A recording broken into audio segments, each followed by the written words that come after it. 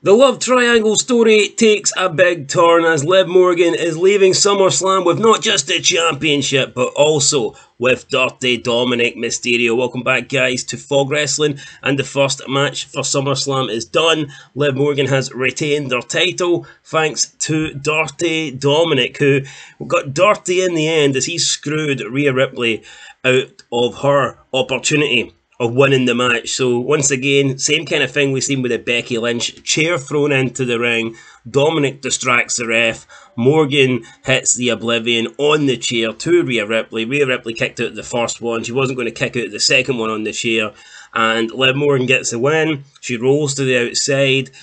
All the commentators are calling it another mistake. They're calling like Dirty Dom a dumbass. But then we see Dominik help Liv Morgan up to her feet on the outside.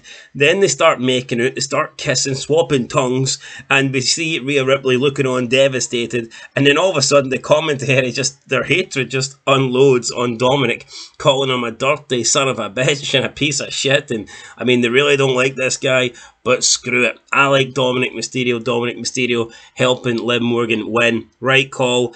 The match was weird though. Pretty much the whole match was Rhea Ripley wrestling with one arm, pretending to have her arm dislocated. Michael Cole was saying it was the most disgusting thing he'd ever seen, and it was like the worst thing he'd ever seen. I mean, this guy's a liar. Think of all the crazy shit we've seen in wrestling, but he thinks a little shoulder dislocation is the worst thing that he's ever seen. Nonsense. But yeah, Liv Morgan wins with Dominik Mysterio.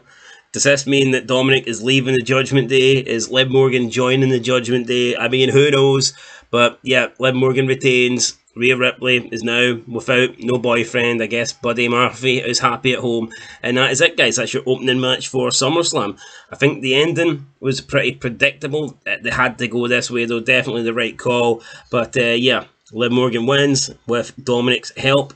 And now it looks like it's going to be Dirty Dom and Liv Morgan. And Dirty Dom is going to be the daddy. So yeah, till next time. Peace.